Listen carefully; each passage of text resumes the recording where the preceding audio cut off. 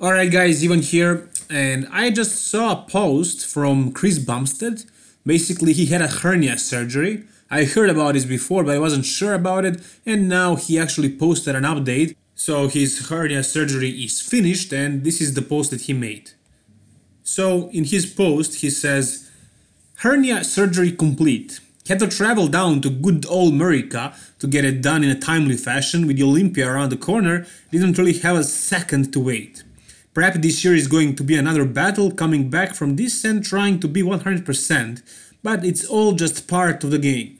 I knew I wasn't going to be able to train with the confidence I need to look even close to my best with a hole in my stomach, so I'm grateful I could get it fixed so quick. And then he keeps thanking his annoying girlfriend, nobody cares about that.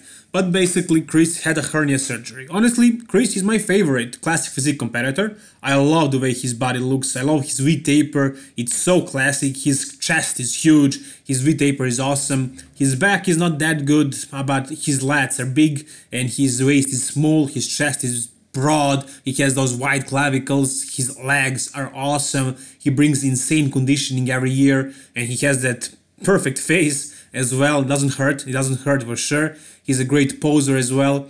My favorite classic physique competitor, although I don't think that he was better than Brion in 2018 Mr. Olympia.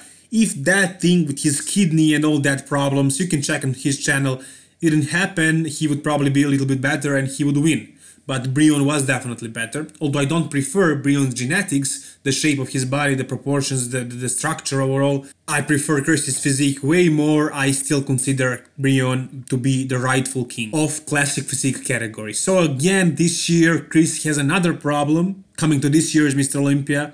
He has a trouble with that kidney, and also now he has this hernia problem. Will he be able to come at 100%?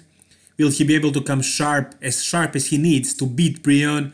I don't know. Whatever you guys think, tell me in the comment section below.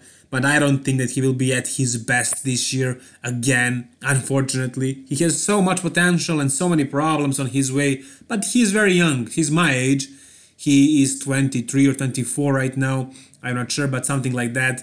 And I hope to see him at his best soon, and I would love to see him win the Mr. Olympia because I think he has better genetics, better proportions, and better overall classic physique. So that's about it for this video, guys. Thank you very much for the following. Make sure to like the video if you enjoyed it and subscribe to my channel. All the best, guys. Bye bye.